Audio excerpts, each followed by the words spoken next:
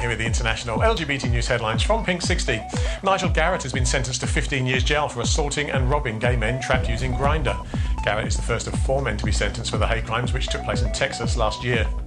Courts in Taipei have rejected marriage recognition claims by 30 lesbian couples, stating that until the law is changed, they cannot legally recognise the relationships. After a court ruling last year, marriage equality is expected to become law by spring 2019. The Victorian Gay and Lesbian Rights Lobby is calling for legal reforms to better protect LGBTI crime victims. Currently, unmarried same-sex partners are unequal to those in mixed-gender relationships, with compensation and privacy key issues.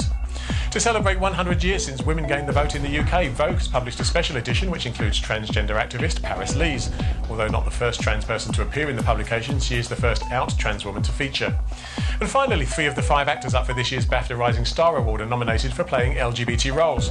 Call Me By Your Name's Timothy Chalamet, Get Out's Daniel Kaluuya and Thor Ragnarok's Tessa Thompson. We'll find out who's won on February the 18th. Well, that's all from us for this week. We'll be back on Monday with more Pinksixty news. And you can find out more about these and other news stories by searching for #Pinksixty on social media.